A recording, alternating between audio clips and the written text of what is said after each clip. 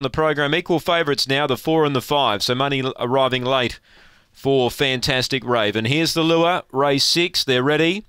Away now, both the favourites began okay here in the middle, and Fantastic Raven burns up and looks for the lead. Rising Moon is hunting through. Fantastic Raven crushes down though, and when she did that, she enabled a run for Runaway Lad to run to second. Third is Rising Moon, down the back they work, then Incognito, Frodo Baggins, then came Sutton Abbey, Stitchem Dock and Tanya Bale. The two big guns are 1-2.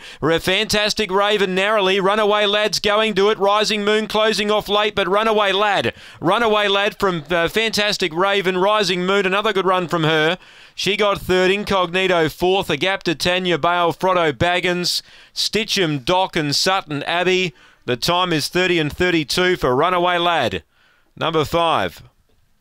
Runaway Lad is the eventual winner. 4 is second, Fantastic Raven, who led them up.